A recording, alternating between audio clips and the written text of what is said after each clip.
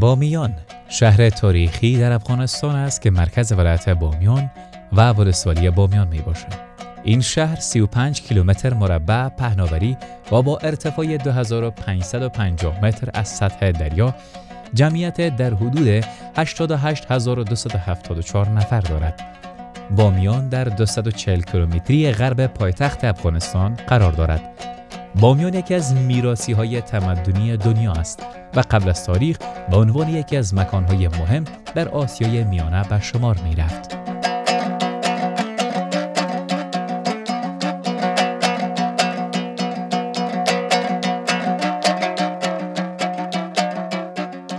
منم یاد خدا و با عرض سلام خوش آمدین به یکی دیگر از برنامه دیار ما. این بار دیار ما بامیان هست، یکی از ولایت‌های زیبا و باستانی، یکی از جاهایی که بیشتر مردم از ولایت‌های دوردست کشور به اینجا میآیند. از جاهای تاریخی این منطقه یا این ساحه دیدنی میکنن. من همین لحظه در تصمیم گرفتم که برم سمت بوت‌های بامیان، جایی که یک تاریخ بسیار فوق‌العاده داره. همیشه همینطور در تصویرهای دیدین. ما میخوایم بیشتر بریم معلومات خود ما را اضافه بکنیم، یگان چیزایی که از شما مونده باشه، از ما مونده باشه، او را اضافه بکنیم. پس شما هم بیننده باشین.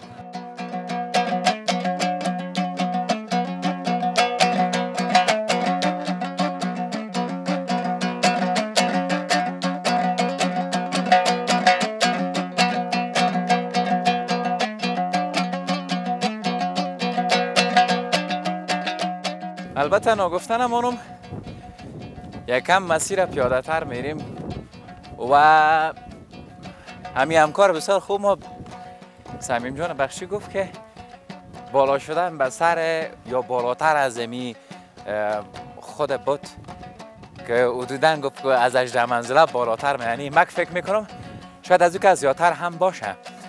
خوب از بریم، شما همراه ما هم سفر باشین. اگر تا می بالایش رسیدیم انشالله باز اونجا یگان چیز میز نوش جان هم میکنیم که خسته هم نشیم.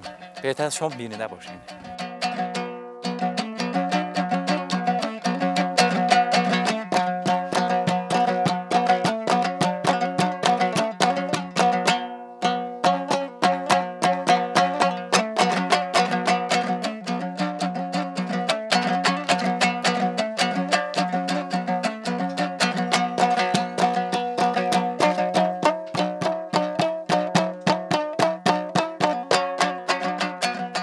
رسیدم در پایین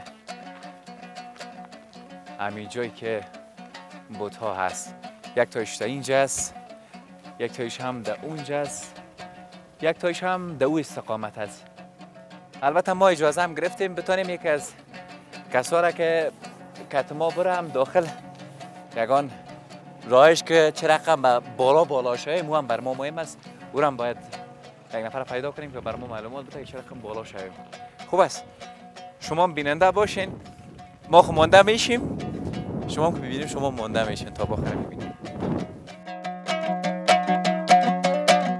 ما آمدیم اینجا که هر کس ما باید یک تکت بگیره. من آمدیم که یک تکت بگیرم. دوم یکی از کسا برام انجینر صاحب گفتن که یگان ذره معلومات درباره همین بوت هایی که در اینجا هست بر ما بده. خوب است پیش از او که انجینر صاحب ببینیم من نمیفهم که اینجا هست یعنی مامو تکت مراحل دارم او را پوره بکنم. سلام علیکم. خوب است این ساعت من جانتان جور تکت میگرفتم. چه رقم از 3 نفر هستیم؟ اینجا محل فروش تکت برای بازدید کنندگان تندیس های بامیان است و ما اینجا با خرید تکت همراه با یکی از باستان شناسان به طرف 3 تندیس، شامامه، سلسال و بود بچه می رویم. خوب هستین؟ سعدمن جانتان جور. انجینر صاحب کسی است که ما را راهنمایی میکنه. یگان معلومات های خوبی که در این باره است بر ما میگه. یگان حرفایی که داریم اونا را هم. انجینر صاحب بازم خوش شدم که دیدم تو. زنده باشی، خوش آمدین در بامیان. امیدواریم که بامیان برای شما خوش بگذره. بخیر باشین، زنده باشین. میریم خیلی پیش ما را ببینیم. بیننده باشین.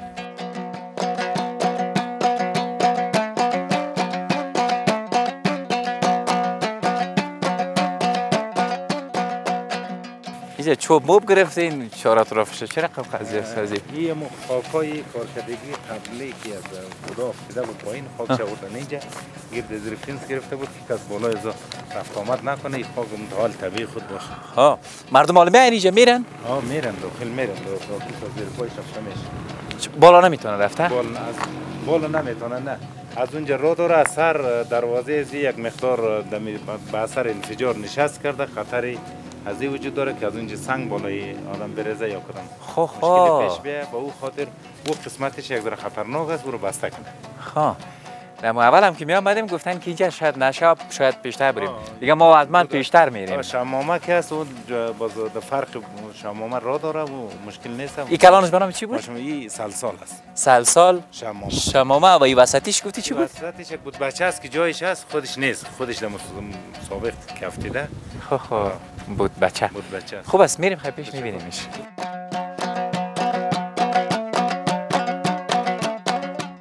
ما دمو قسمت تندیس شمامه گفتیم نه اینجا ره؟ بله ما اونجا رسیدیم و اینجا سمیجا متوجه شدم. این چی است؟ اینا؟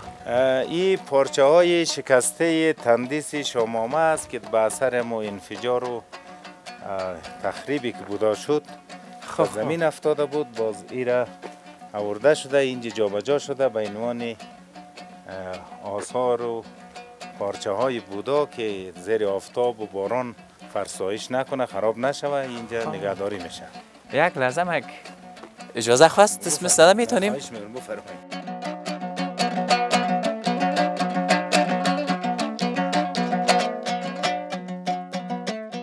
ما دی فکر بودم میگفتم که تو تندیس هایی که در بالا دیده میشه گفتم شاید او سنگ باشه که تراشیده شده باشه نه، ولی معلوم میشه که صخره است.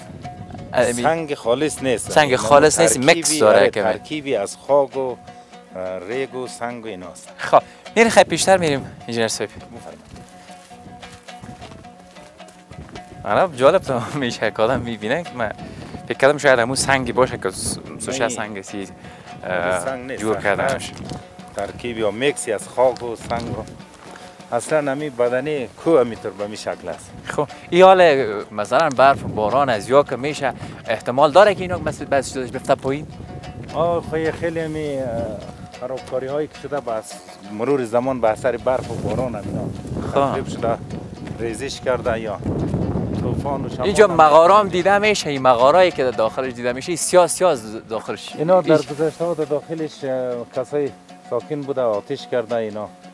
خب یعنی فامیلا میشیشتن؟ فامیلا می آن نیست کسی؟ فعلا نه، فعلا در مغاره ها هیچ کس زندگی نمیکنن.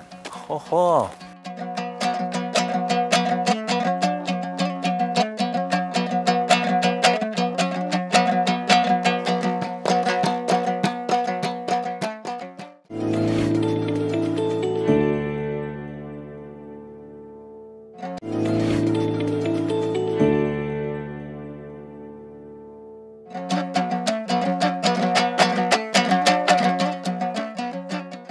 این مغاره های تنگ و تاریک در 4 اطراف این بود نمایانگر مسیر رفت و آمد بودایی های سابق بوده و حالا نیز برای توریست هایی که میخواهند از 4 اطراف این بوت‌های بامیان دیدن کنند از این مسیر میروند. ظرافت خاصی کار شده بود، متاسفانه با مرور زمان و حوادث اینا از بین رفتن. خب خوب است بریم بایسته پیش که من تصمیم دارم دیگه انجینر صاحب برم بالا برم.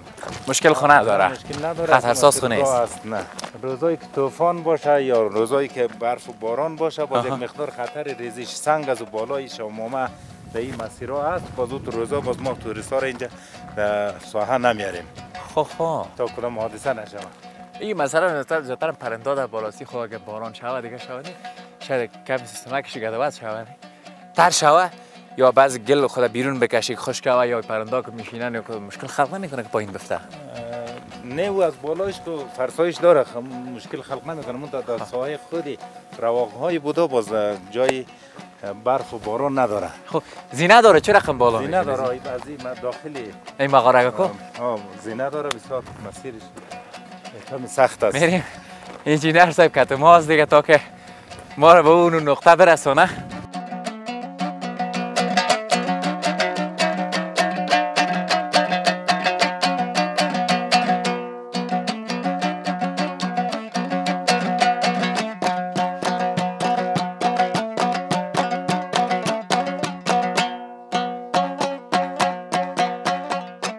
حالا بین سه تندیسی که اینجا گفتین شما نی؟ بله. یک شمتون معلوم نمیشه که باشه؟ هیچ کدامش سالم نمانده، فقط آثارش مانده. بیشترین ساحه که مانده اینمی یک بازوی شامامه است. یک بازویش مانده. بازوی راستش. نمیره بالا شویم؟ یه نمیراث. خب بریم. اینه رسیدیم به تندیس شامامه. تندیسی که تاریخ بسیار دیگه همیتون از دربارش معلومات داریم. تقریبا 2000 سال میشه. اما قدر میشه. این آلا تخریب شده به اون اندازه که قبلا این بوترش طرز مثانی که میه چون سایه نداره که پوشش شوه به خاطر تخریب شده. خب درباره از اینا برای ما بگویید چی جور کردین اینجا این تختای این ساحایی که شما میبینید اینا آثاری از پارچه های تندیس شامامه است که از اونجا ریخته اینجا بالاش محفظ جور کرده که اینا به اثر آفتاب و برف و باران از بین نره و به عنوان نمونه های از این مجسمه اینجا حفاظت شود. او پارچه های کوچکش در پایین بود، اونایی که قابل انتقال بود، اونایی که قابل انتقال نبود همینجا نگهداری شده. اینا هر کدام از امو خودی تندیس است که از بالا به زمین افتاده. پایه را نو جور کردین؟ پایه ها را قرار بود ترمیم شود که با فعلا یعنی همین مجسمه دوباره ترمیم میشه؟ همین میخواست ترمیم شود. سازمان فرنگی یونسکو را ساختن نماندن، گفتن که فعلا همین قدر باشه. فعلا تصمیمی برای ساخت از این است. شما میفهمید که بودجه و ساخت از این از توان مردم افغانستان نیست و این را باید سازمان یونسکو میساخت که باز بخیر باشین. بریم اینجا سر بالا بریم. بریم بالا بریم. بیننده عزیز شما هم بیننده باشین.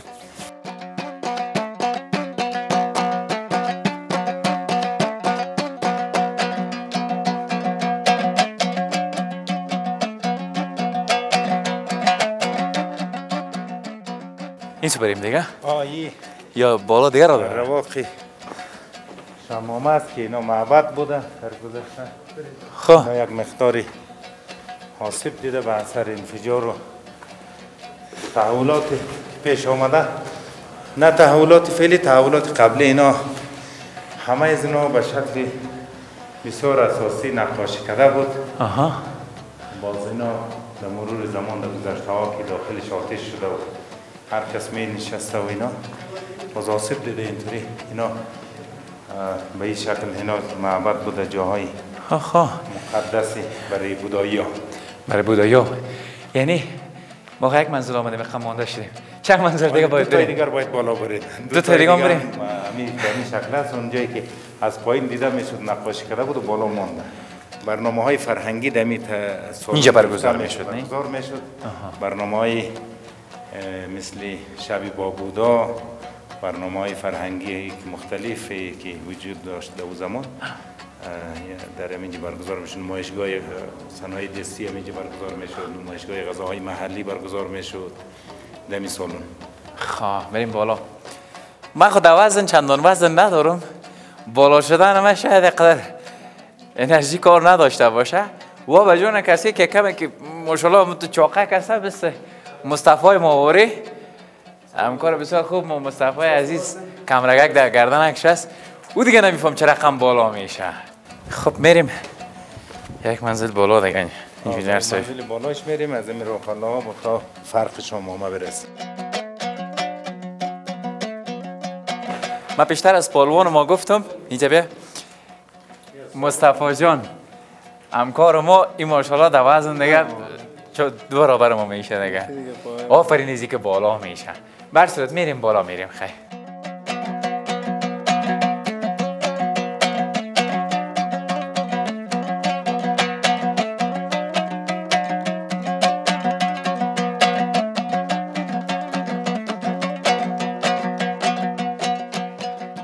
کوچکتر از اوناست. یکی از سالن هایی هست که هنوز یک قسمتی از رنگکاری ها و چیزایش باقی مانده بود. به او لحاظی را در دروازه را محکم کردن که کسی را کندن کاری نکنه، تخریب نکنه ساحه را. خب همون گپت مثل که پایین بود. خب میریم. انجینر صاحب از اون رو میریم بالا. خیلی بیاین. من برم که بیشتر انجینر صاحب کدام چیز دیگه هم از بر ما نشان میده. نه نمیدونم قسمت از چی است؟ همون چیزی کجا بود؟ چیزی که پایین بود. خواه با این تفاوت که اینجا یک کم آثاری از رنگکاری و از نقاشی گذشته ها باقی مونده و پایینش تخریب شده. خواه بریم بالا بریم وطندارا بیننده باشین. بلد است اینجا جایی؟ این نیست ندارن. یعنی خوب است همون کسایی که نابلد هستن اونا را باید بگن که بترسن خوب است برشون. نه مزیریت نکنن. یعنی قسمت فرق شما بود که اینجا تختی یک رو بود سر بالای فرق سر شما این اینجا.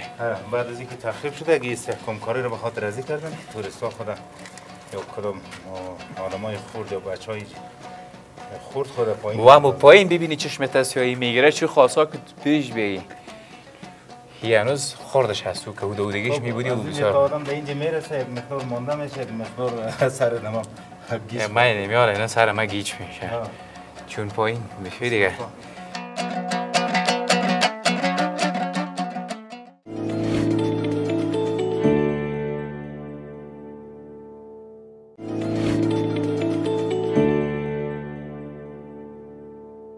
السلام علیکم. علیکم سلام. ماندن باشین. بخیر هستید. خوب هستین سلام. بخیر. صدایتان داشتیم به خاطر تصویرم ببینین که کتکی وارث گپ میزد. حالا من گفتم صاحب وزندار خود گفتن کتکی گپ میزنه به پشت سر. خب از کجا آمدین؟ از مرکز اومدیم. نیده بودیم یک دفعه تفریح اومدیم. این طرف نامده بودی تو؟ نه نامده بود. خانه اصلی ولایت همین جاست یا جای دیگه؟ نه کهمرد است. کهمرد است؟ خب خودت از ولسوالی کهمرد هستی تو هنوز یه نامده بودی؟ نامده بودیم. ای بابا ما اولین دفعه است که گفتیم بریم یک دفعه ببینیم چه کار وظیفه داری در کهمرد؟ وظیفه نداریم همین چکرکی اومدیم. خیلی کهمرد بیایم میمانتون شم دیگه. حتما ما داخل. چه رقم از جای مقبول جایش بسیار خوب است. میوه‌جات بسیار است. خب خلاص من سبز است. کهمرد گفتم من یک نفر می داشتم که آدرس برام میداد که از کجای کهمرد باید یک برنامه جالب ثبت بکنیم. خیر ببینم نامت چی بود؟ محمد ایوز. محمد ایوز جان. ایوز جان دیگه میمون ایوز جان است. حتما ما در خدمت هستیم. کهمرد جای دیدنی بسیار دارم مثل دره آجر درو فارم ماهی هر چیزی. بخیر باشید. حتما ایمان نمبرک تا میگیرم. همین نمبرک تا با سوپرمن نوشته بکو. آجر جای بیننده عزیز ممنون همه‌تان که بیننده بودین. ما او طرف هم میریم بعض جای دیگه واسه مرتبه تصویر میکشیم بیننده باشین. همراه انجینر صاحب میرم پایینتر ببینم دیگه چی چیزا داره که انجینر صاحب بخواه بر ما به معرفی بگیره. چی هست دیگه انجینر صاحب دیگه بر ما؟ خوب و دیدنی و جالب تندیس شما باقی مونده که ما شما او را باز رفته میبینیم. خیلی بریم. شما بیننده باشین وطندارا پیش میریم ببینیم که چی چیز جالب است که انجینر صاحب بر ما نشان شد.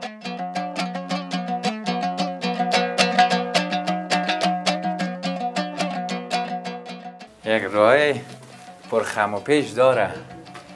در این قسمت یا چی از انجینر صاحب؟ اینا را محافظ گرفتن که کس از اینجا خدا بیرون نندازه چون دیوارکش کم است و اینا که است در حقیقت همون روشنانداز یا پنجره های این معبد های همون شکل مجسمه را جور کردن.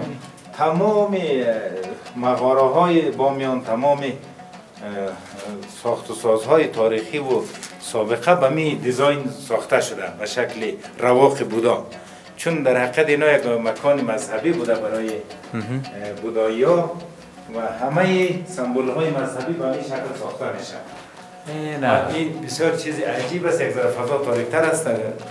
باش که نرم ترسیدم چقری نباشه. اینا معبدای بوده که با این شکل فعلا در خیلی انجینرهای که تعمیرهای بسیار اساسی جور میکنه با این شکل دیزاین نمیتونن اینا را از با آدم دورانهای سابق از جور شده مثل گچکاری ها کندنکاری شده ای با اون شکل دیزاین ساخته شده. حالتون مثلا نوشتای هست که از اون دوران مونده؟ نه اونطور به شکل نوشته نمانده چیزی باقی. متاسفانه عمدنی ارزش تاریخی افغانستان تخریب شد در مرور زمان توسط کسانی که نمیدونستن ارزش‌های ساحات تاریخی و باستانی کشور اینا منبع عواید کشور افغانستان بود. در روز هزاران هزار نفر اینجا می آمدن خارجی داشتن در اینجا. عالم هست شاید گرچه ما شما در ماه مبارک رمضان قرار داریم. ماه رمضان که بگذره امسال سال امنیت است، کدام نگرانی از ناحیه امنیت نیست و یقینا دید و بازدید کننده مخصوصا در فصل تعطیلی مکاتب زیاد میشه. بریم بیننده باشین شما هم.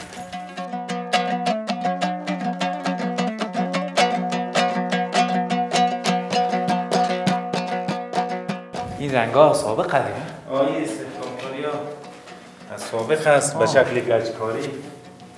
البته آسیب دیده دیگه، هر کس آمده یک خط کرده، یک نام خود نوشته کرده دیگه با حالت خود هست. این رنگش شما کردین چه رقم؟ نه این از خودش هست، البته از اون سابقا؟ از اون سابقا اون قسمتایش دمی آخر رنگ یک مثال چی کرده. کسایی که اینجا استخدامکاری کردن یک مقدار چونه چقدر رنگ قوی بوده که از وقت تا حال هیچ تغییر نکردی رنگش؟ بسیار محکم است. نمیفهم چه موادی وزی به کار خورده. امی هر قسم خانه که باشه اما زیاد دوام بکنه 10 سال 20 سال همون رنگش دیگه خودش پوست به کارش ها که از بین بره. بالاتر از 2000 سال سر از این رنگ تیر شده ولی هنوز هم مونده. گفتم معماری های وطنی بودن، وطنی های زیاد پیدا خوبی در دل کو کندنکاری شده. این چیزی نیست که زمین ساخته شده باشه با مواد بیرونی. این مواد خودی استخری همین منطقه است دیگه. سلام علیک. من نباشید. خوب هستین؟ صحتمند؟ سلام صاحب، خوب هستین؟ عافیت دارین؟ چی میکنین اینجا؟ آمدیم تفریح گفتیم ببینیم اینجا. تفریح آمدین؟ اینجا جای دیگر هم دیدیم. قسمت‌های خاصی بوده، نمیدونم برای معبد که چی بین داخل بین اینجا جای ترسناک نیست ان شاء الله که نیست. نه ان شاء الله چیزی نداره. کدام قضیه نشه سر ما مستحکم است. در هر ساحه ازی که بوری جذابیت خاص خود داره و ارزش تاریخی خاص خود داره. هر گوشی از بامیان مثلا ساحه بودا، شهر قنقله، لحاق اینا چیزای تاریخی یعنی هم به اون شکل ساخته شده بوده. محمود تا با تفاوت که ساده بوده ولی از نظر ساختمانی که برای کدام طبقه از اونها تعلق داشته اینجا زندگی میکرده ایشه باز خیلی روشن نیست. همین رنگای هم مسابقه کده. اینا استخدامکاری مسابقه است که یک مقدارش مانده، یک مقدارش کندنکاری شده. البته اینا ساده بوده دیگه جایش نقاشی کرده بود. این از گلای ساده نیست، چیزی هست که دی شاید کار شده باشه. شاید معلوم میشه. این از اون گلای ساده دیدن معلوم نمیشه، چون گل ساده این بالا طبیعی معلوم میبینیش خودتان. این شاید نباشه گل ساده، چون بخی فرق میکنه رنگ ازی. کاغل شده باز در روی کاغلش از این مواد کار شده. این بسیار محکم بوده. به قول پیشتر شما گفتین 2000 سال سر یک گلی ساخته شده بگذره و فرسوده میشه، خراب میشه، تخریب میشه، میفته.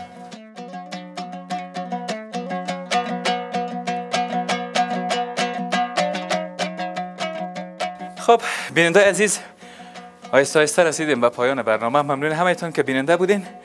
تصویرهای بسیار جالب از چندان دیگه هم براتون داریم از پیشتر که اونا هم براتون به نشر میسپاریم. شما هم بیننده باشین. تا برنامه بعد که من وارث مجدد در خدمتتون قرار میگیرم. تک و تکتون به الله پاک و بی‌نیاز میسپارم. خوش آرام باشین. الله حافظتان.